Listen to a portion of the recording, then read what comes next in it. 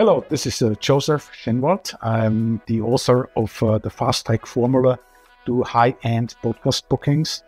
And I have the podcast. It's a spirituality podcast. It's this podcast owned by thebeach.com. And I'm the founder and CEO of guestexpertsonair.com. And I think you should really definitely listen to this episode, Epic, about here on this Business Growth Architect Show, where we are discussing, we go really deep into the topic of how to go do high-end podcast bookings, how to get those, why it's important for a businessman, for a solopreneur and all this, and why you can grow your business doing it. And of course, then we talked a little bit about spirituality also, which was, I think it's very important for every businessman. So make sure you head over to this and listen to the episode. And hello, fabulous person. Beate Gillette here. I am the host of the Business Growth Architect Show, and I want to welcome you to today's episode where we discuss how to navigate strategy and spirituality to achieve time and financial freedom.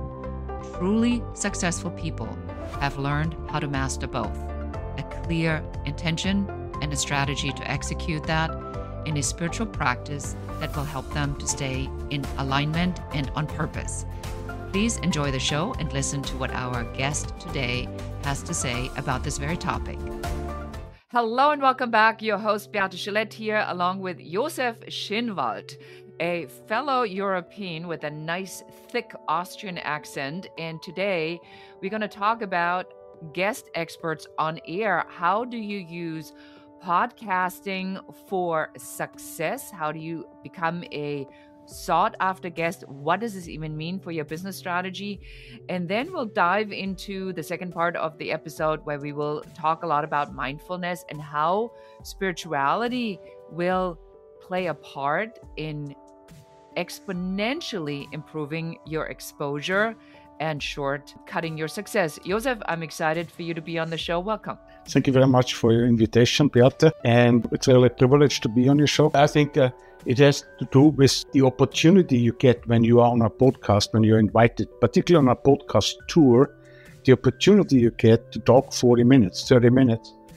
And that allows you to create your brand. That's your authority. That's your, when people are not in the room and to talk about you, that is your brand. And when you get so many opportunities to talk and leverage other people's audiences, that means you are creating an authority effect and an impact, because also through the social media, you have this smaller clips, up to 20 clips for one interview. And for that, you constantly appear in social media, and that's not even so necessary because the podcasts, they go out to 15 different platforms by itself. They do the marketing automatically, but you also get this opportunity to create a content marketing strategy for years to come. So it's not like the one and only thing. You're not going to become only successful because of the podcast tour, because I have very high level clients, like three times bestsellers in Wall Street Journal bestsellers, and I can never claim they did that because I put them on so many podcasts. It's a nice credit. Yeah, and I love how you just went right in and talked about the power of being on a podcast as you are coming on our show. So tell us a little bit about how does your service work so people really understand what somebody like you does to help them get this authority or make their impact. Yeah, first of all, podcast guesting or guest podcasting, it's the same, is all about public speaking. So I was fortunately so many times in television myself, and when I was young, I was a tourist guide. So I know what it means when you lose your voice, or when you suddenly have 3 cameras on you and you disappear. You don't see yourself anymore, gone. You just look from above and you can't really, but you look at an empty chair because it's so uncomfortable. But then the more you do it, the more fun it gets. And that's what the main thing is. When you do it, you learn fast doing it. And then when you overcome the public speaking, and for a lot of people, and I've heard stuff which probably is not 100% true, but it's you have as much fear of public speaking as from death. Well, I cannot believe it, but it's probably a lot. You might want to run away. People are terrified of public speaking, and I don't understand it. Give me a microphone. Yeah, I know it's just the way it is. And the only medicine is do it. Yeah, exactly. So for somebody now who thinks about, okay, I've heard about podcast hosting, right? So I'm a podcast host. I bring people on, and I do this obviously to grow my business, to get my message out. What's in it for a podcast guest? Let's go through that so people really understand the power of what it is that you do. Yeah. What always is like the both is the best. If you're on podcast and you do guesting also. When you do guesting, obviously you are leveraging other people's audiences. You know how long it takes to make this episode, so many episodes, then you gather more and more an audience. They come, of course, also because you already might have written a book, and you did, of course, and you have incredible following on social media and all this, so you get quicker. But if you're not so known yet, they're not so famous like you yet, then it takes a long time to create your own audience on a podcast. But when you go on a podcast tour and you have somebody who helps you, and you get 3-4 interviews a month, and all you have to do really is book yourself in when you get the email, and hopefully these are all best level high-end podcasts. You get up to 5,000 audience inside, put your headset on, and then you are accumulating immense audiences, wider audiences in a year, let's say, in a podcast tour, half a year. We're talking about hundreds of thousands of people. You're actually talking in front of hundreds of thousands of people. And if the person who booked you on this podcast knew what he was doing, and he got you only relevant shows where your message really landed well, because they were really interested, because there was a fit between the podcast host, you, and the audience, then you have incredible benefits from it. But it's very difficult to measure unless you are the very best podcasts. I mean, best podcast means they have a very high global rank, a very high listen score.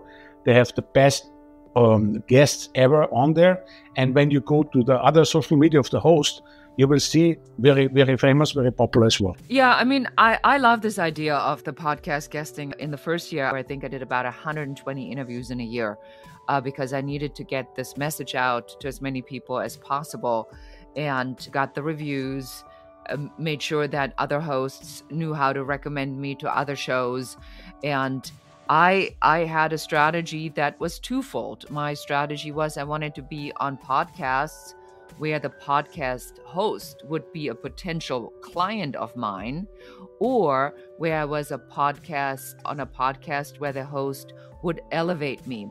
So talk to me about how you are selecting for your clients what type of podcasts they should be on. Yeah, let's say I have to give you a few examples. Let's say I have one client who is interesting here to talk about. He is an introvert expert, but he is a sales expert. So he actually teaches sales, not salespeople, but the sales leaders. Mm-hmm. He teaches them how to do this really well when you're an introvert. He sees, of course, that all CEOs are introverts, and people just don't know it. And I believe being introvert is a good thing, particularly spirituality, because you get your energy from the inside out.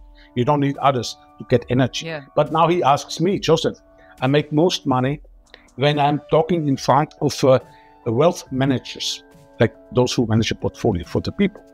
And they also sell. Of course, they have to also sell, right? Everybody's selling in a way, right? So what I'm hearing you say is that there's a very particular strategy. There's a very particular strategy you follow.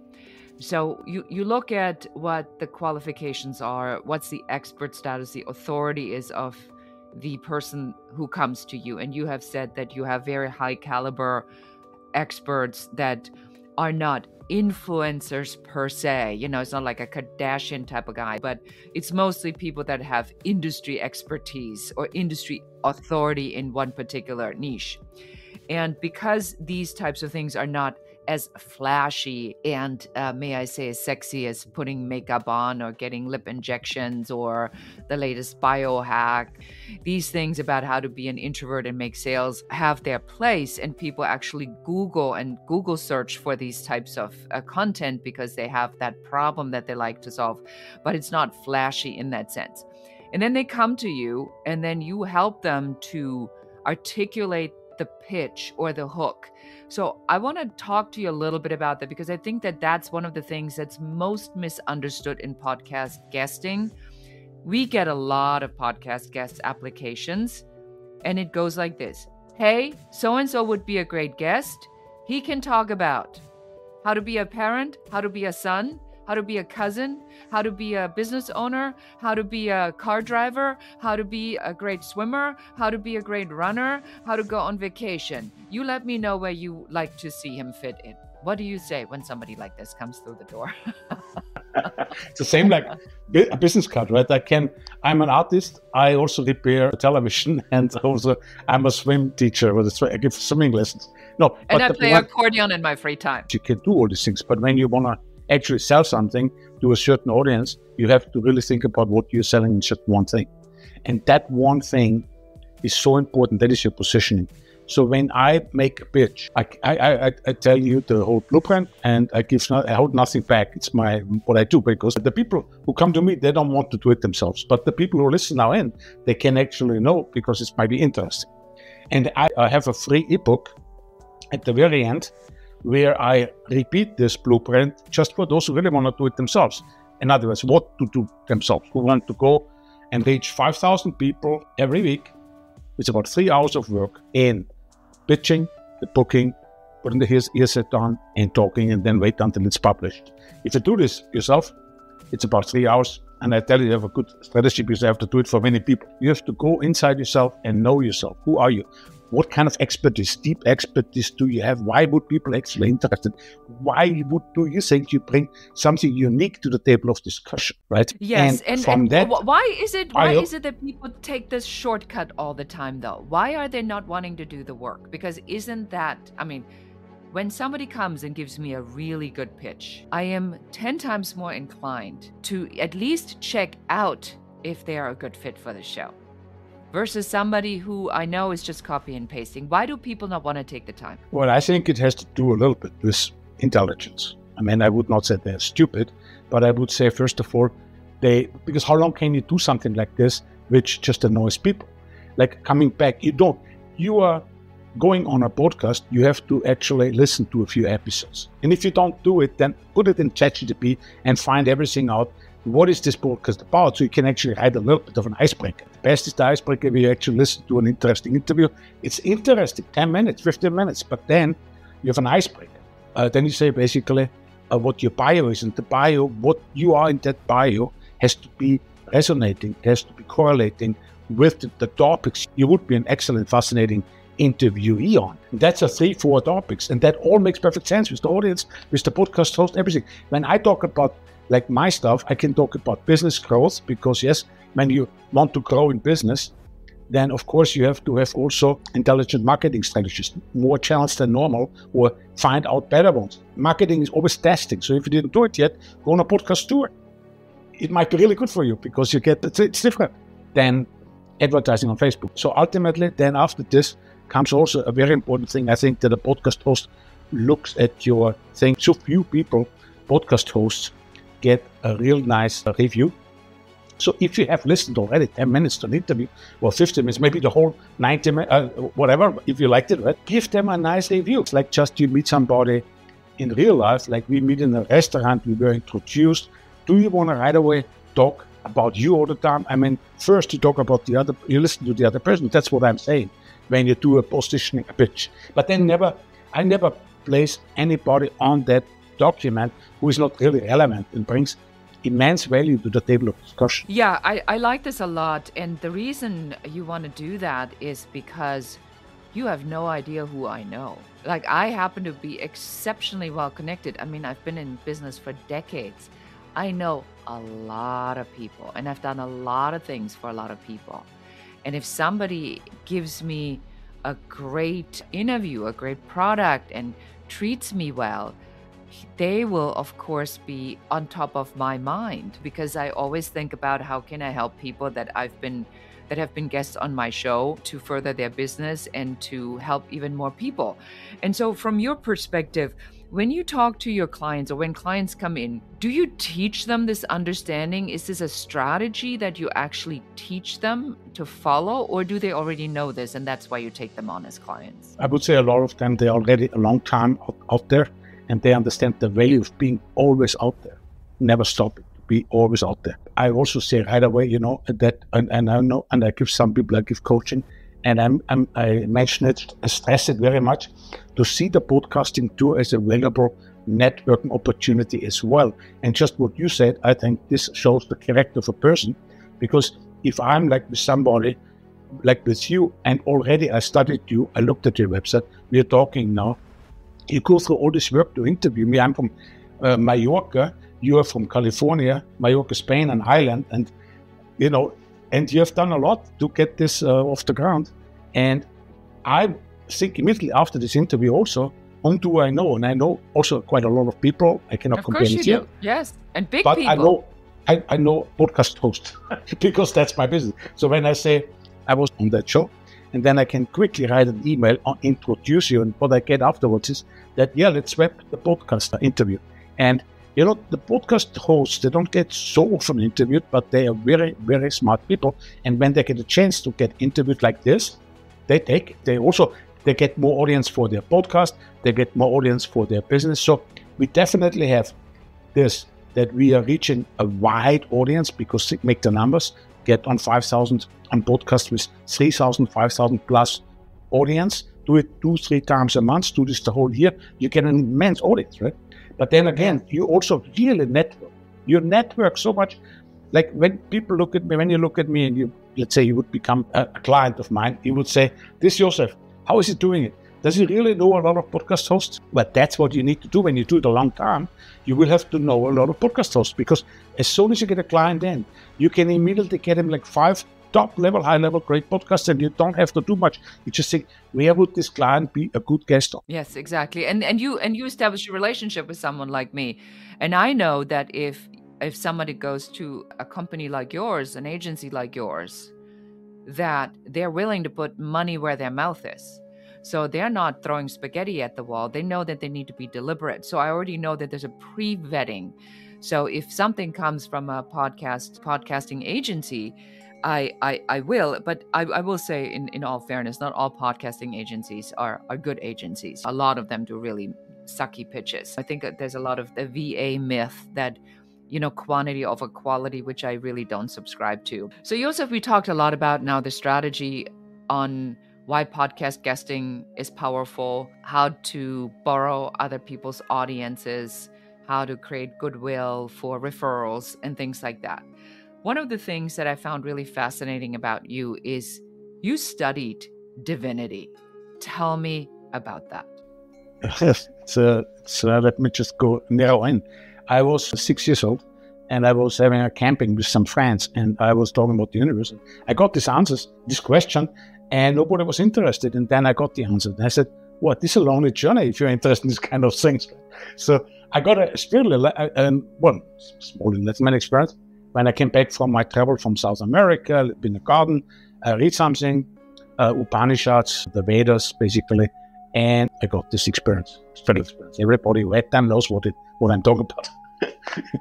And then I said, I'm going to India. So I went 2 years to India, but in India, from there, I also, I had a really very adventurous life. I forgot about spirituality a little bit. I just wanted adventure. I was like 21, 22. Then I studied it. Because when I came back from Austria, and I was a tourist guide there, I was thinking there are so many people in India, they are kind of gurus, and they could brainwash you and they could manipulate you. I want to go to the university, and I want to actually read those scriptures, and I want to know for myself, and I don't want to become a guru or something like this. I just want to be solid in my own understanding. So academically, there's so many people that just talk about it, but you should know the scriptures of Hinduism, Buddhism, and you talk about it. Or Taoism, and it's a beautiful thing. You don't want necessarily always a middleman. They are also nice. They are poets, like Hermann Hesse and all these people. They write wonderfully. However, you want to go to the actual source for yourself. Do yourself a favor, basically. Yeah, so what you're saying is before you listen to any guru, go to the original text and just read it yourself, which is really not that difficult to do, and see what it actually says. And before it's been reinterpreted 16 times. Yes, and also the gurus, you look, they're really wonderful gurus. I mean, they're so famous. They talk so beautifully. But look at the people. They are going there on a retreat, 30 days, whatever, 20 days. They tell everybody how much they paid for it. And that's all good. I mean, but I have not met anybody who comes from them, who for me at least, like they talk always about you have to get rid of your ego or whatever, and I see the biggest ego in the world. I just don't believe that it helps really. I think what really helps is to be really close to your little with the emotions from childhood. That being is you. When you are starting to ignore this emotion from yourself, you go in all kinds of directions, and that's not good. You have to stay in the moment, and I think that's so much better.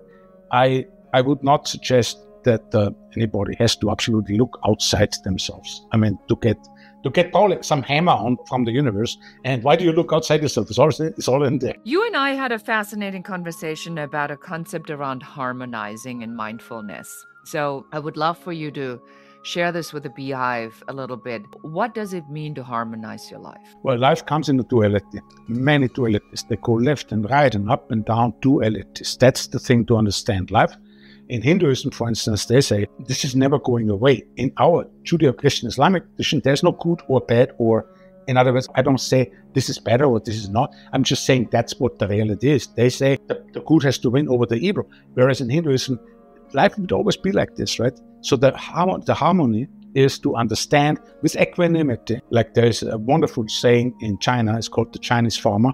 When I tell this saying to a friend, and I use it all the time for myself, that shows that you have to go through life with complete equanimity. The Chinese farmer has a horse, his horse runs away. All the neighbors came and they say, oh, you have a terrible experience. Yes, that's incredible. Your only horse ran away. You're so misfortunate. And he says, maybe. He always says maybe. Then the horse comes back with wild horses the next day. So all the neighbors come again and say, well, you're really the happiest guy in the world, And he's calm, equanimity. And he says, maybe. Then his son comes and rides one of those wild horses and he breaks his leg terribly. So all the neighbors come again, same story again, right? And then comes the army. This is the last thing I say now. The army comes and they recruit young men. Of course, his son is not being recruited. What that means is, that is for me harmony. Harmony in life. You live in a life which is duality. And what do you have to learn? You expand your consciousness here. But it wouldn't exist, the life as we know it, if there wouldn't be these things. Like this happens to you, but you don't know. You cure it very bad. But in 10 years or in 5 years or tomorrow already, it could have been the best thing that ever happened to you. Like a divorce. I'm just saying an example here. And or the farmer, his son, right? He breaks his leg, and the next day comes the army. And then something good happens to you, very good happens to you, the lottery ticket. My God, you have millions of dollars now. But you make terrible mistake with that money, you had no idea, right? I just want to say, this is harmony. For me, harmony is to recognize that you cannot go into the extremes. And that's actually the middle way from the taught by the Buddha. The first sermon he gave, the Buddha, the actual historical Buddha, he talked about the middle way. Avoid the extremes. Find the middle. And that's basically harmony. Yeah, in the book of Ash, I did read this one story, and it says that the person who smokes is no different than the person who doesn't smoke at all, because there is no middle. Because you replaced one extreme with the other extreme, and there's no learning. And smoking might not be the best example, but it's an example in the book that always stuck with me, because I believe that the mastery of something isn't to do or not do it, but to find on how to balance or harmonize, how you call the both of them. My next question to you is, why does this matter in business? Because people may say, that's all nice and well, Josef, you do that in your spare time. You study divinity, you harmonize your life.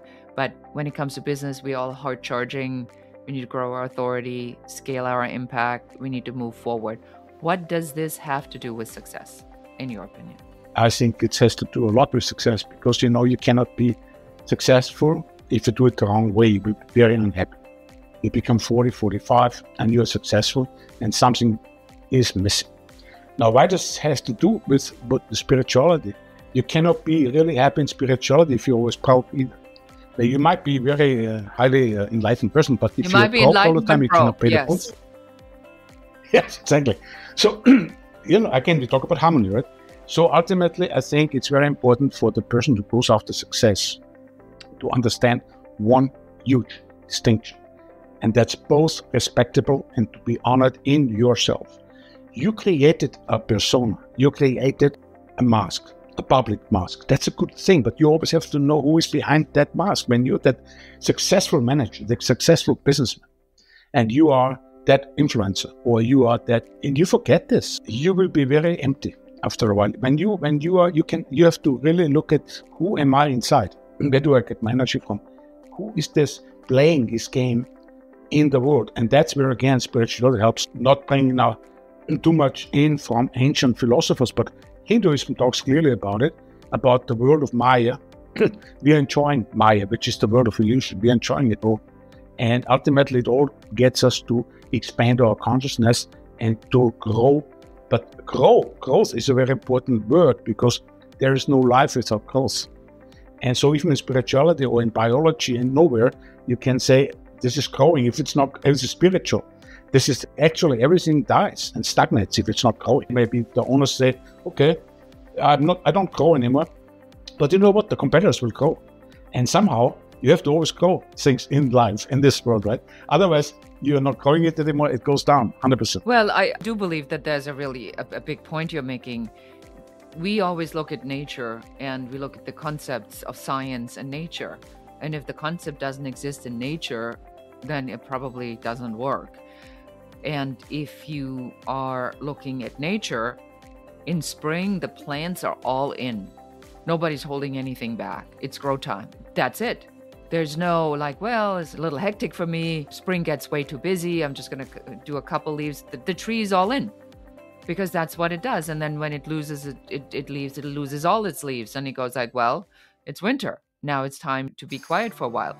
I think that people also oftentimes try to be smarter than nature, or try to be smarter than these energetic concepts that exist. And when you talk to people, I want to talk to you just a little bit about that.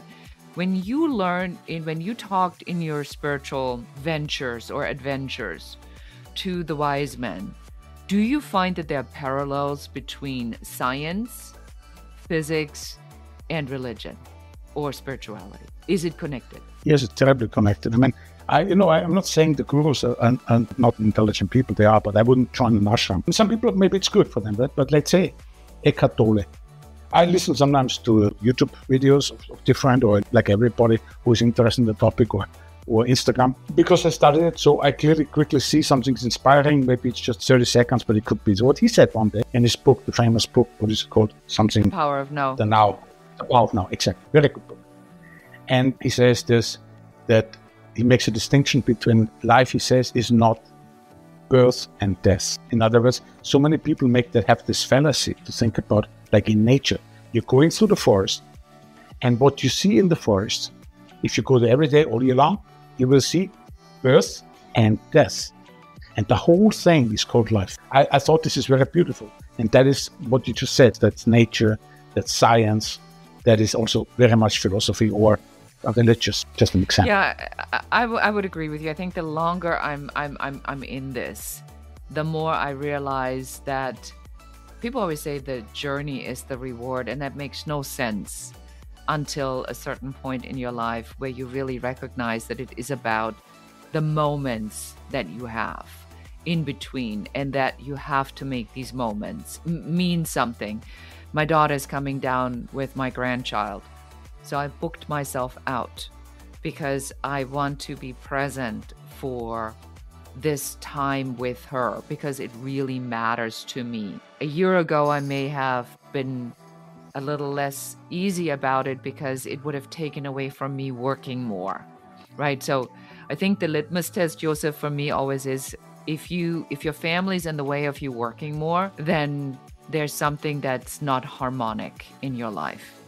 Because the harmony is that when these moments happen, where your family comes in, and people get so stressed out over holidays and family events and things like that. But that's the now. That's the moment. That's when everybody comes together. Sure, it's a lot of work and dishes and shopping and it's expensive, and the uncle and the cousin and the alcoholic friend and whatever it is. But that's the power of now. That's the now I think we're living in. And these are the stories that we tell. We never tell the story, you know what? In 1998, I was working a lot and I got so much out of it. Says nobody ever, because you can't even freaking remember. But you will say 1998, whatever, my son is born, or or we got married, or we went on an amazing trip. That's what you sort of remember. So I like this reminder of what you just said, that you really need to be not looking at the bookends of your life, but at what's between the bookends. Yeah, very powerful. All right. So for somebody, Josef, that now is going like, well, this guy is unique and different, and I should take a look into on whether podcast guesting is a strategy that I should be employing for my business. Where do we send them? To my ebook, my free ebook.